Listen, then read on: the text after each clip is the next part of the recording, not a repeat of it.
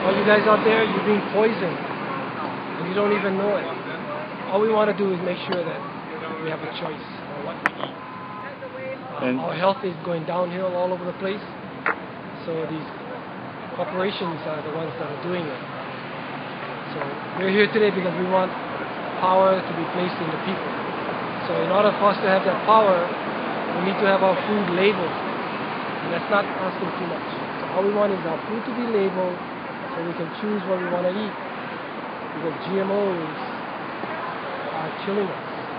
And we don't even know it because we don't even know that they're in our foods and we can't choose. All the bills are being held up in this building. We're not going to hear it. So there are bills that were introduced that would require labeling of GMOs, and they're not being heard? They're not being heard. They won't let them out. That's years after year after year. We're getting sick of that.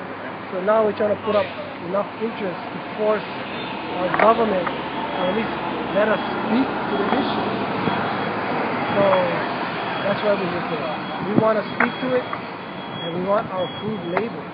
Now, the information that I have is both nationally in Hawaii, there's overwhelming support for labeling of GMOs. Why do you think the legislature won't pass such a thing or even hear the because bill? People won't come out of their houses and won't say anything.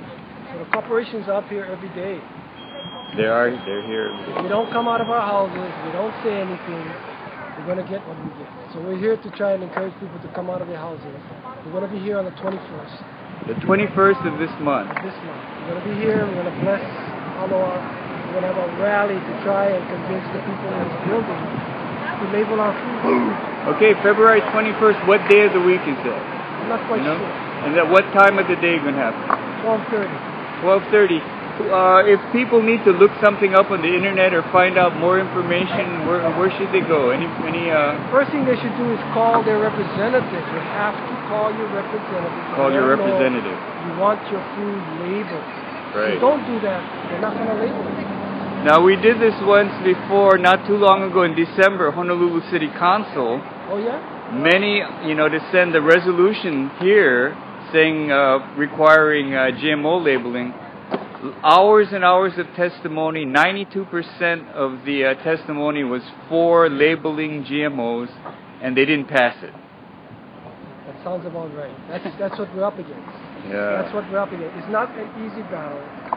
So we're doing our part. And by doing our part, we're hoping everybody's going to start doing their part. Great. We have to create a groundswell of people who want to choose what they're eating. Right. And the people we have here all have kids.